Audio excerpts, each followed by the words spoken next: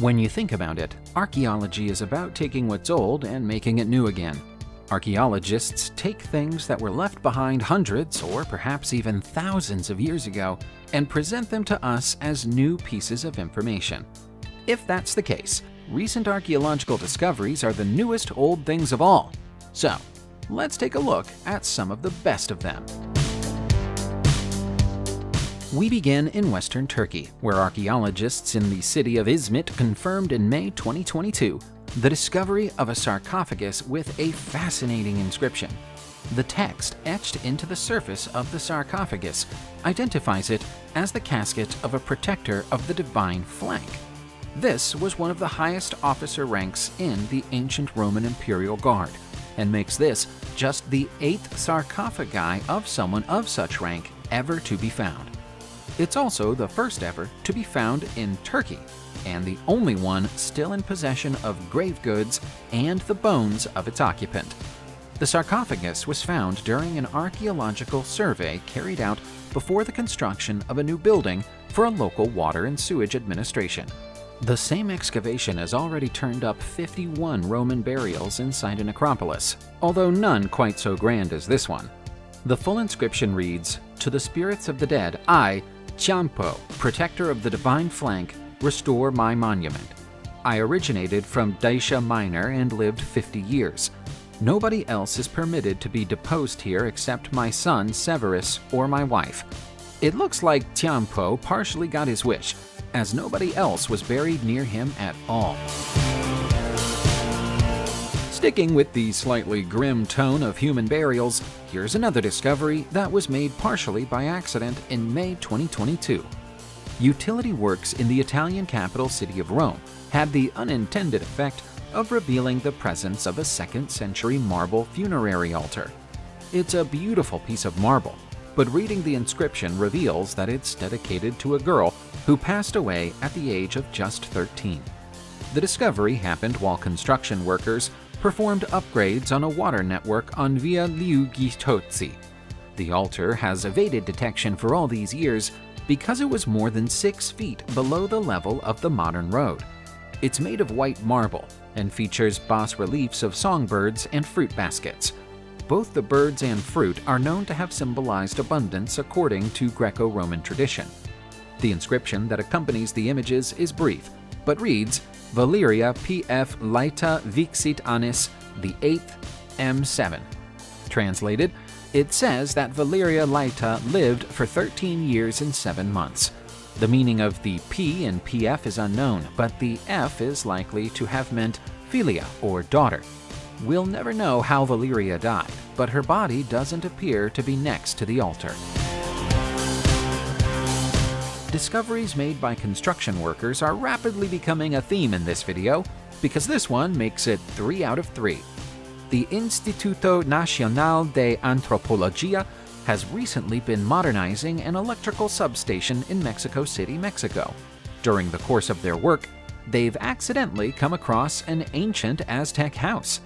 The professional archaeologists who were summoned to the scene in May 2022 say that it's an agricultural dwelling dating to the late post-classic period, giving it a probable age of a little over 500 years. The location of the dwelling is likely to be significant, as it's on the border between Teocaltitlan and Yopico, which places it within the Moyotian subdivision of the great Aztec city of Tenochtitlan. The property was identified as an agricultural dwelling because of the presence of whorls, sensors, and spinning tools beneath the adobe floors of the old home. But archaeologists also found the remains of infants inside funerary vessels.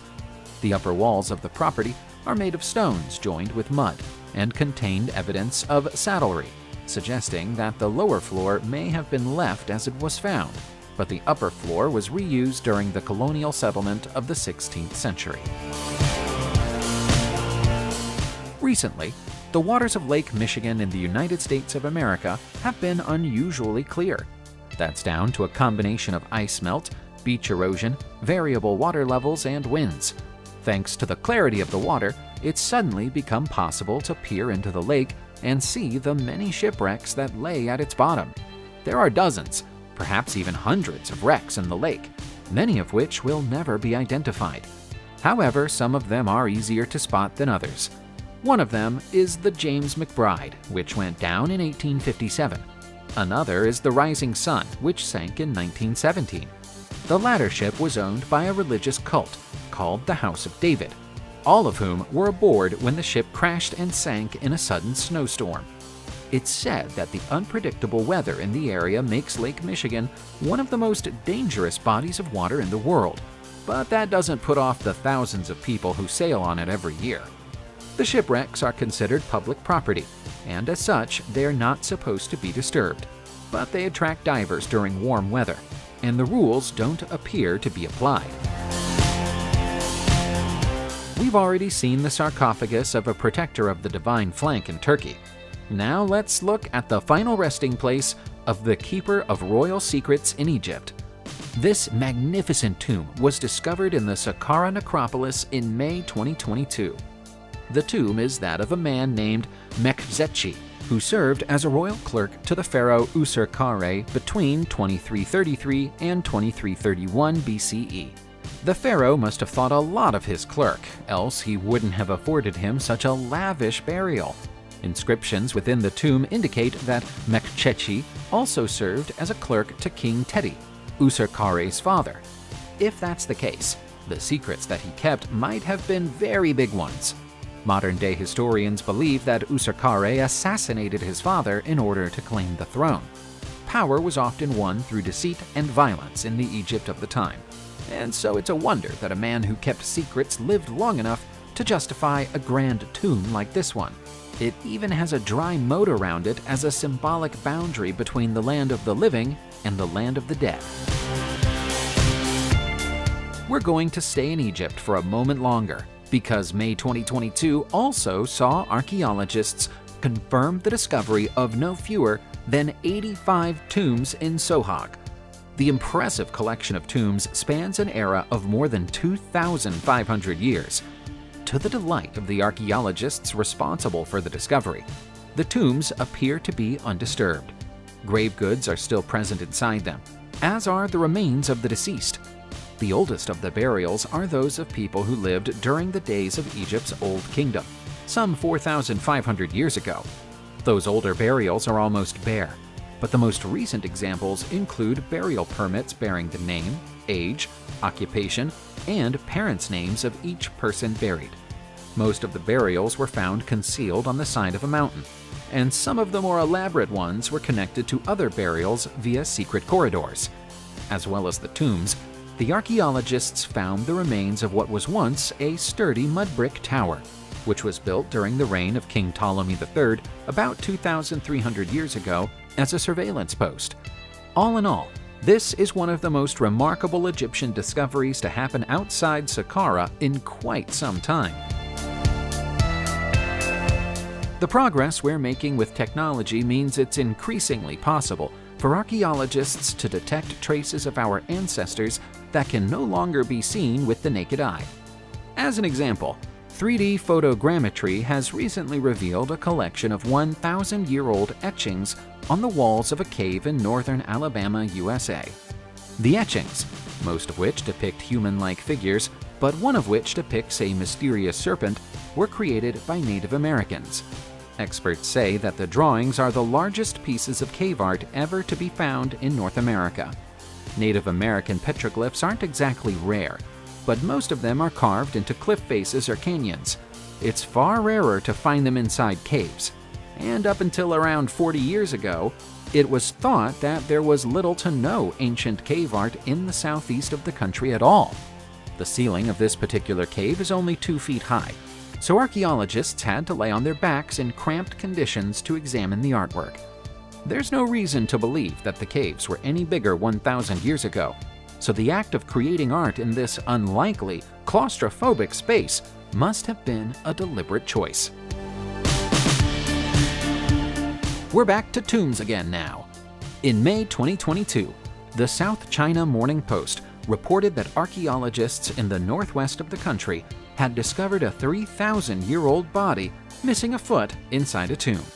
The study of the remains revealed that the foot had been amputated, but experts don't think this was a case of medical aid. Instead, they think it's the earliest known example of a practice called yue, the amputation of limbs as a punishment. The victim of the punishment was female and lived for at least 5 years after enduring the amputation. Yue is one of the legendary 5 punishments of ancient China and was carried out for well over 1,000 years before its use came to an end roughly 2,200 years ago. The punishments were brought in by the Yellow Emperor around 3,700 years ago for unknown reasons. Later punishments included the cutting off of the nose, ears, and genitals, so perhaps on balance this woman got off lightly. The punishments were once thought to be legends, but a spate of discoveries in recent years has proven that they were very real. Why would the ancient Maya build a city in the middle of a volcano? We have no idea, but we know that they did. The proof was found in April 2022 when archaeologists found the collapsed city inside a volcano crater in Lake Atitlan, Guatemala. Experts at the scene have dated the discovery to the Mayan late pre-classic period, making it something like 2,000 years old. Evidence suggests that the city was abandoned in a hurry, shortly after which it collapsed from its bottom. On the balance of probability, the disaster was likely caused by volcanic activity. The collapse continued until the city sank into the depths of Atitlan, where it now lays almost 70 feet below the surface. Thus far, marine archaeologists have been able to identify grand columns, ceremonial stones, and the remains of buildings, although all are obviously very badly damaged from both the city's collapse and the 20 centuries they've spent underwater. The city does not yet have a name, but it's not the only Mayan city within Lake Atitlan. Tinimet and Samabaj are here too. Nobody knows what happened to the Maya, but perhaps their disappearance had something to do with their habit of building cities in disaster areas. We imagine that almost everybody with an interest in archaeology has heard of Angkor in Cambodia. It's the site of Angkor Archaeological Park, which in turn is home to Angkor Wat, which is believed by many to be the largest religious monument in the world. Such is the international fame of the site that it would be tempting to believe that everything to be discovered there has already been discovered. But that isn't the case. In early May 2022, archaeologists found a previously undiscovered 12th century carving. The discovery was made close to the causeway of the Angkor Thom Temple's Takav Gate. It depicts an aspara, which, according to the beliefs of these ancient people, was either a dancing fairy or a spirit of the waters and clouds. The carving is remarkably well preserved, but appears to be incomplete. Archaeologists aren't sure whether the stone has been moved or whether there was once another stone beneath it, bearing the rest of the carving. Perhaps they should have another look around the site. It seems that all of the archaeologists who visited the site in the past have somehow managed to miss a few things. For more than 25 years, a volunteer group of amateur archaeologists in Poulton-le-Field, England, has been on the lookout for a long-lost Cistercian abbey they believe once existed in their area. They haven't found it yet, but they've instead just found what's been described as a time capsule of Iron Age artifacts. Their work has uncovered no fewer than 10 Iron Age roundhouses and 5,000 artifacts, evidencing the existence of a large settlement in the vicinity of Poulton-le-Field during the Iron Age. Most British historians believe that northwest England was barely populated during the Iron Age, but these finds might force them to reconsider that opinion. There's even some evidence that the occupants of the Iron Age town traded with other communities up and down the nearby River Wear, so this wasn't an isolated group. The group might finally have an explanation for why the 900 skeletons they recently found at the site of a medieval chapel seemed to predate the existence of the chapel by such a large amount of time. Taken together, this is the most complete record of Iron Age life ever to be collected in the lowlands of northwest England. Almost every prehistoric culture and civilization in the world created cave paintings, cliff paintings, and other forms of rock art, but it's rare to see any prehistoric artwork quite as intricate and detailed as that which was discovered in Colombia in November 2020. The drawings run on for almost 8 miles, which makes it incredible that nobody has ever noticed these 12,500-year-old Iron Age works of art before. It's thought to be so significant that some historians are referring to it as the Sistine Chapel of the ancient world. The fact that the art has never been seen before and remains so well preserved is down to its location and climate. It's in a jungle-covered, hard-to-reach part of Colombia's Amazon region. It's likely that it was created by some of the very first humans to reach this part of the world. They left their handprints on the rocks, but they also created surprisingly detailed drawings of horses, mastodons, sloths, and a few creatures that are difficult to identify and might be mythical. There are even a few images that appear to depict human beings bungee jumping from wooden towers, but that's probably down to us misinterpreting them with our modern eyes. Subscribe to the channel and turn on notifications, and you will be the first to know when a new video comes out. Thank you for watching, and see you soon.